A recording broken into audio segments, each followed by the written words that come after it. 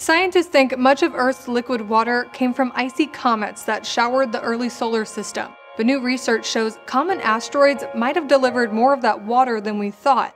During the formation of the solar system, Earth spent some 300 million years getting pummeled with debris. Asteroids, comets, and even larger bodies like the one we think helped form the moon. The impacts were so frequent and energetic that the whole planet was resurfaced a few times. At one point, our computer models showed any water asteroids carried was probably lost as steam in the heat of the collision, so they shouldn't have accounted for much of Earth's H2O reserves. But a new practical experiment shows those computations might have been wrong. Scientists made marbles that mimicked the water-bearing composition of some of the solar system's most common asteroids. They shot them at targets at 11,000 miles an hour, so they went as fast and hit as hard as asteroids do. And the resulting explosions weren't as dry as scientists expected.